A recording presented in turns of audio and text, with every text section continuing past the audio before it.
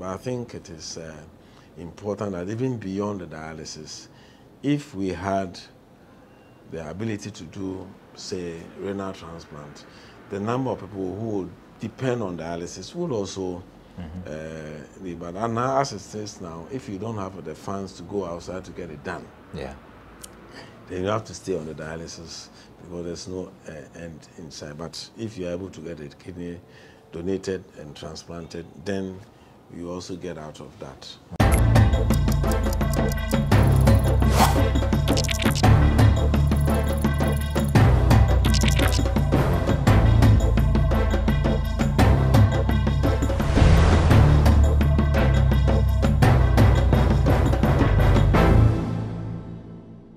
Hi, good day and welcome to another edition of the Lowdown on GhanaWeb TV. My name is Daniel Odro. We continue our series of conversations to bring enlightenment on organ donation and organ transplantation in Ghana. We've come to understand that it is very critical to Ghana's healthcare delivery system and that it can give life and improve the quality of lives of those who are in need of organ transplantation. However, the doctors in Korle Bu and 37 and other places have told us a lack of legislation to guide them in the transplantation of organs is something that draws them back. Today, we speak with the Director General of the Ghana Health Service to have an understanding of where the conversation about a legislation to regulate organ donation and transplantation in Ghana is. Dr. Patrick Kuma Aboagye is my guest on today's edition of the Lowdown. It promises to be an exciting one and very educative. Doc, thank you very much for your time.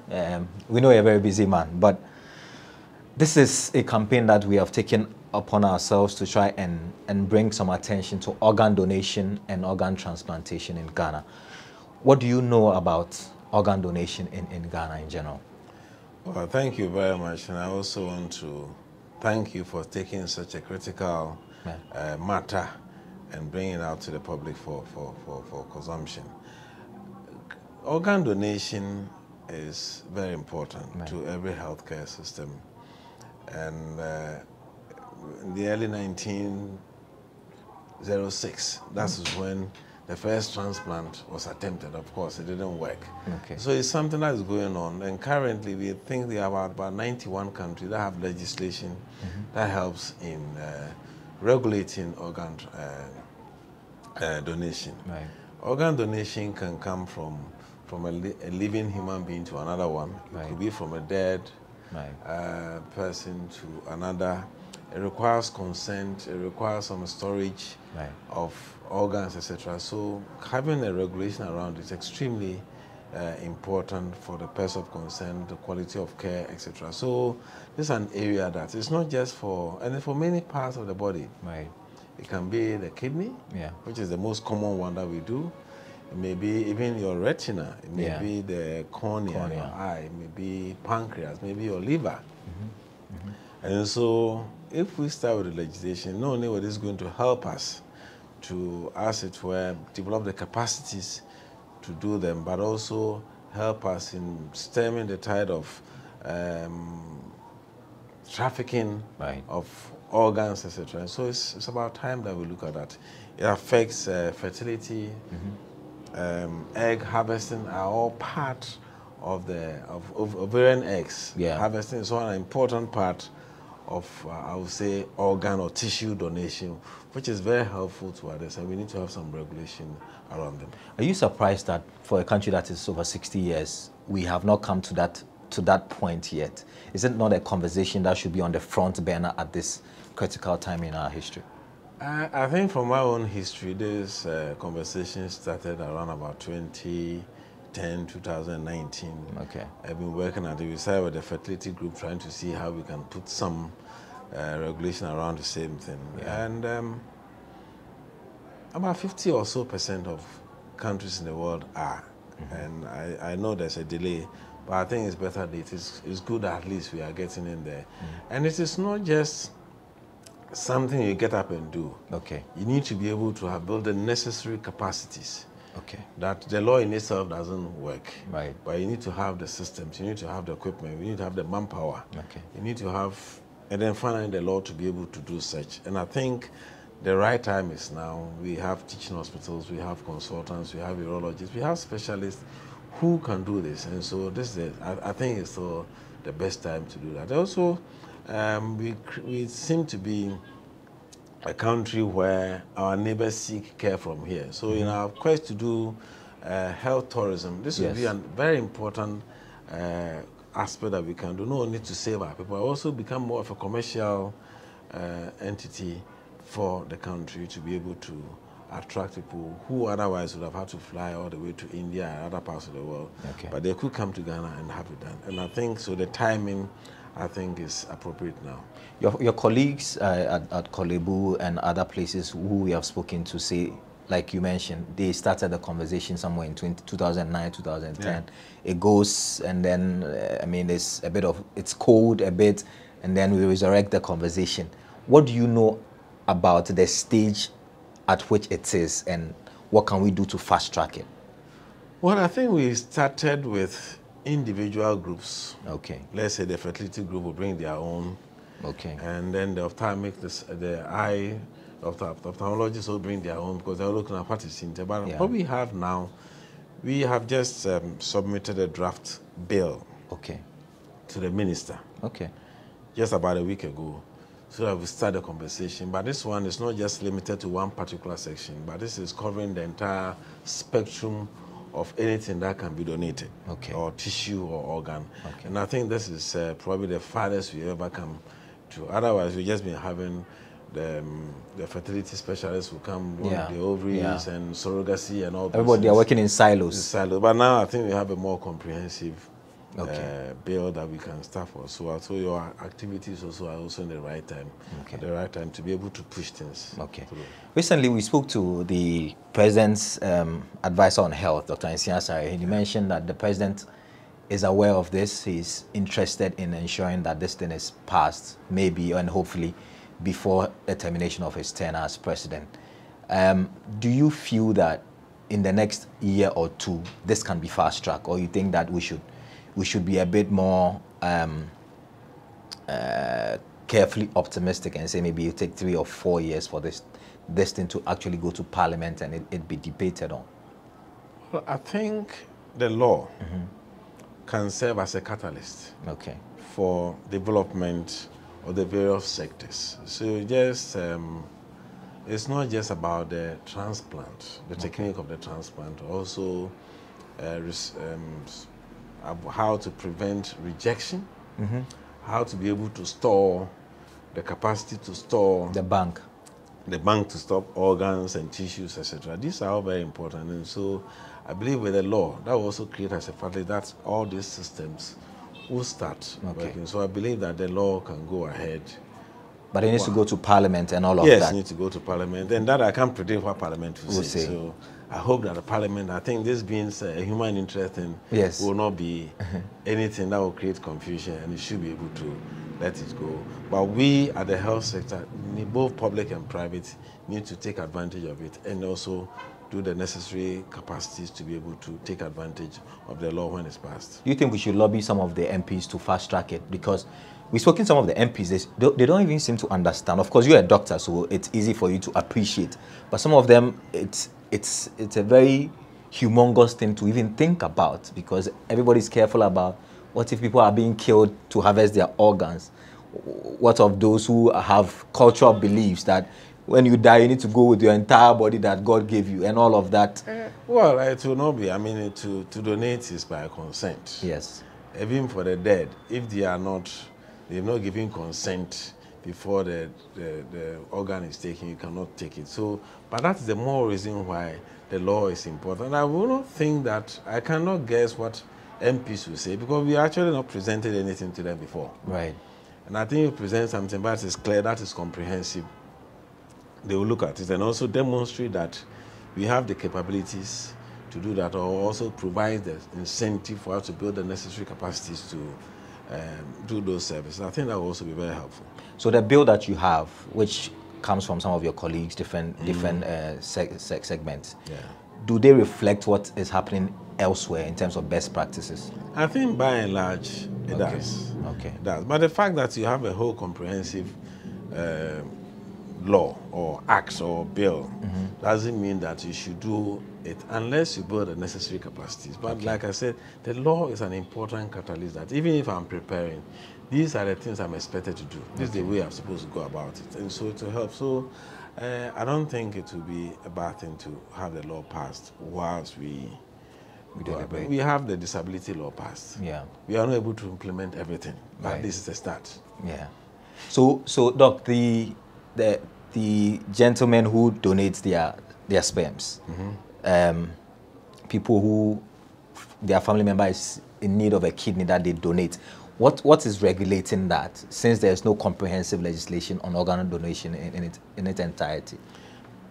Well, I mean, there are practice rules that goes around it, but it also becomes more important, more avoid conflicts when there's a law governing what you can do, who can do what. There are countries, even the number of eggs you can donate, the number of eggs you can put for in vitro is regulated. Maybe some countries can put more than 3. Oh, okay. Well, I mean, so I think those are the things that we need to also regulate the practice. Okay. All right. So I think it's just another way of completing the cycle to make sure that we as health professionals also don't abuse the skills we have. And so we need those laws. So your colleagues in Korle Bu told us that the last month it was in July, I think, or June, that they did a kidney transplant, and that they were supposed to do 3 transplants. However, they have an ethics board that will speak with the donors and have a sense of why they want to do it. In the end, they ended up with only 2 transplants because they figured and found out that the other one was being coerced to do it. So they stopped the donor from giving out his organ for the transplant. So they ended up doing just 2. So that is what we're talking about. So that, I mean, we have the ethics of it, but also if there's a legal backing, I mean, someone can give consent, can decide to change his mind later. Yes. And it becomes a problem. So there are many things that we need to do. And the law also ensures that we treat the beneficiary of the organ as a patient, and also the one donating also as a patient. Yes. So that we don't treat him as an object who just come in to just donate some kidney and walk away. No, we treat them as patients, and that's why we need such law that also help us to address. What do you say to critics who say, if we pass the law, it could provide a fertile ground for people to kill people, for people to abduct people, kidnap people, and extract their organs? And for the sake of people from doing it now? Okay. What stop people from doing it now? Because there's no awareness about it.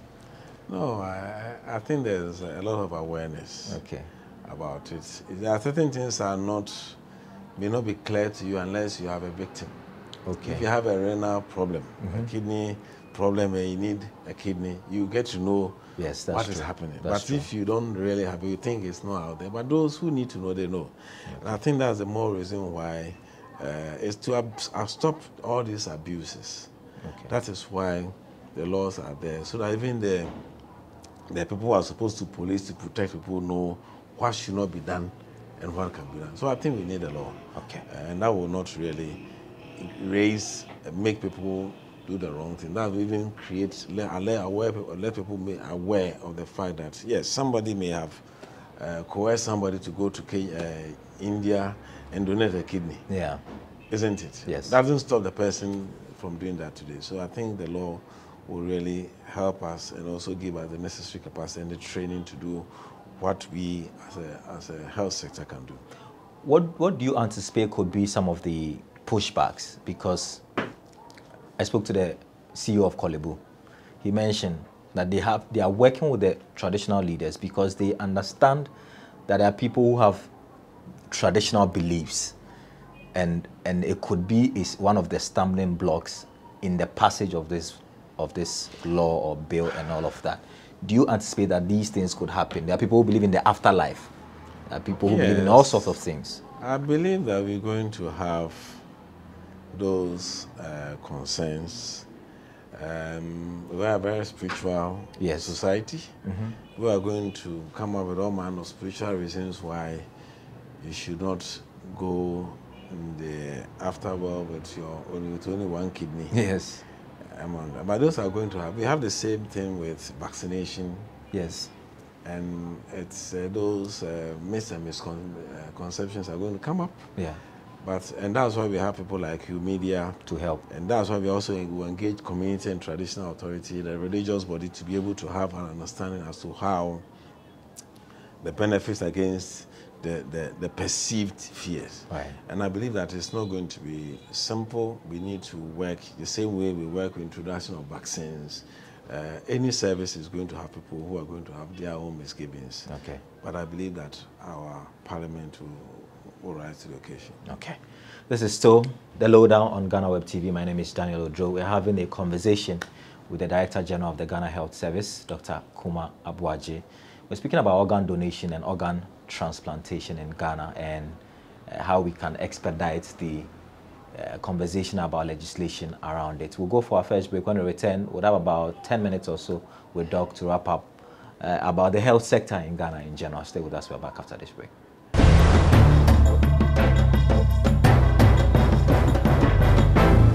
Everyone needs the perfect snack to munch on during a fun moment.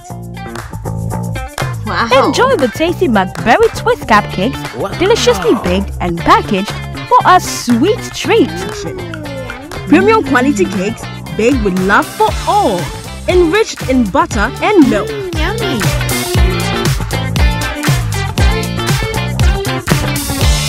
Oh, McBerry Twist cupcakes, simply irresistible. Try one today. This advert is FDA approved.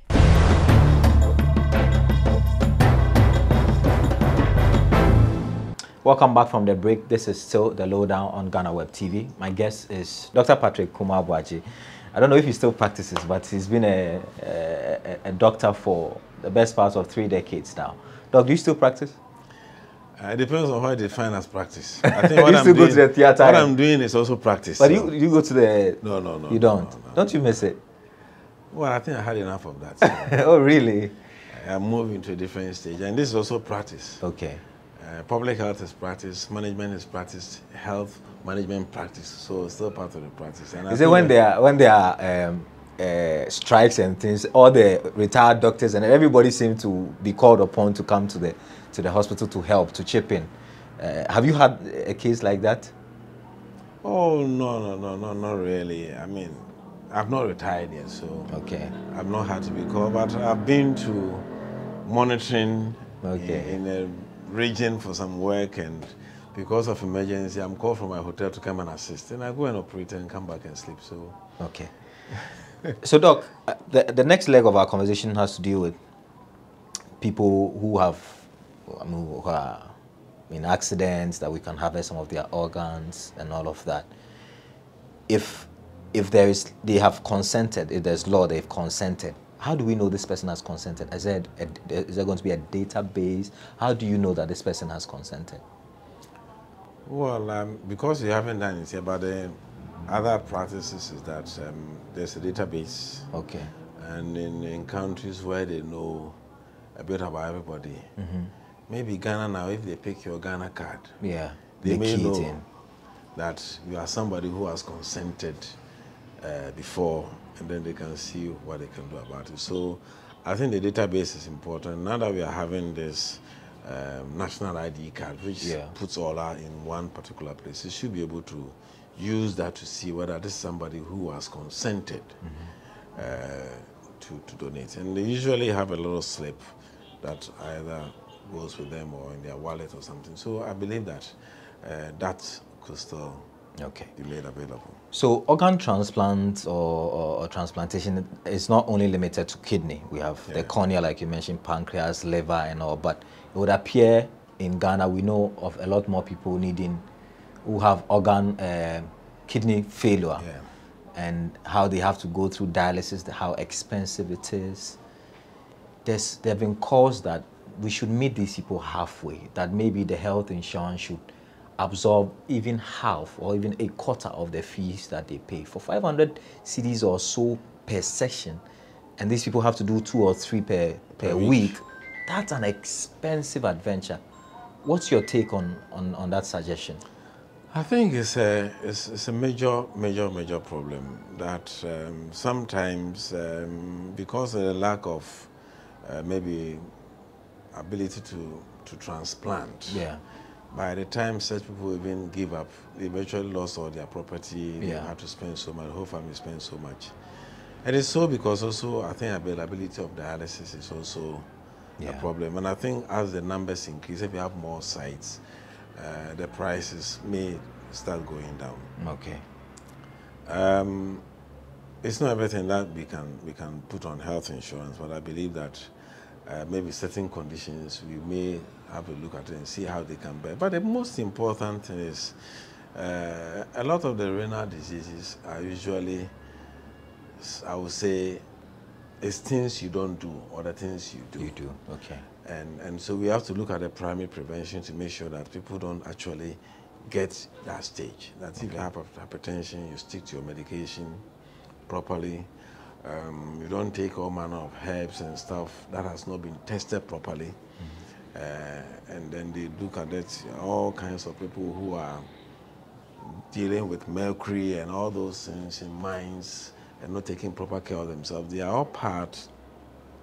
So we can look at the preventive to ensure that fewer people end up with this stage. Okay. And then we can look at it. And so I think we have to look at it from the primary prevention portion and ensure that we create proper access. Even when you have diseases that can lead you into that, how do you take care of yourself to avoid getting there or even getting there a bit later than you do? So those are the things with conversation we need to look at. But I think it is important that even beyond the dialysis, if we had the ability to do, say, renal transplant, the number of people who would depend on dialysis would also be bad. And now, as it says now, if you don't have the funds to go outside to get it done, then you have to stay on the dialysis because there's no end inside. But if you're able to get a kidney donated and transplanted, then you also get out of that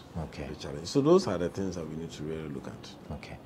I was listening to a lawyer this morning. He says when their colleagues enter into places that they are supposed to help, they don't help, and it is only lawyers that face the same situation. You're a doctor, and you occupy a very sensitive position. Would you say that you have pushed for the betterment of your colleagues? A lot of stories about the exodus of Ghanaian doctors to developed countries, etc., etc.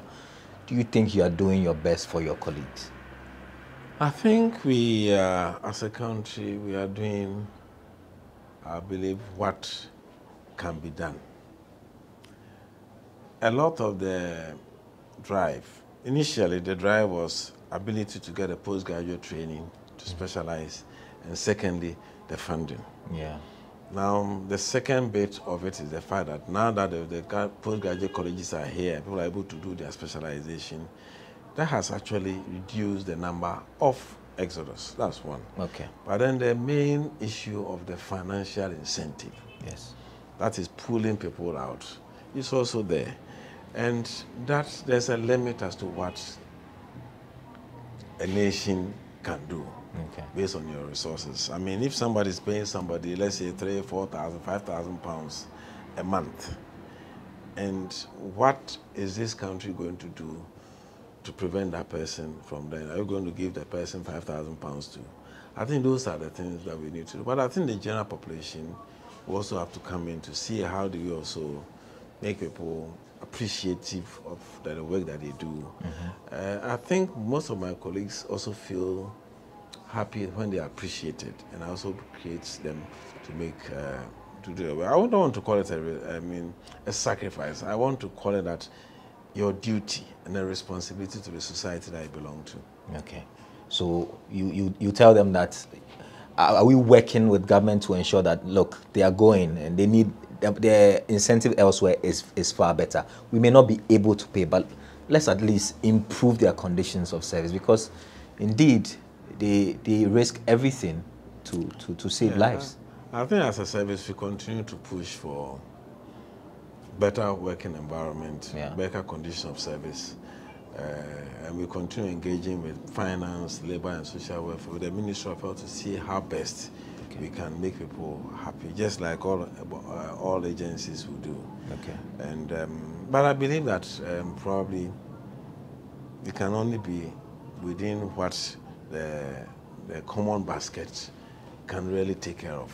Okay. And I believe that let's also appreciate the people who are here. Okay.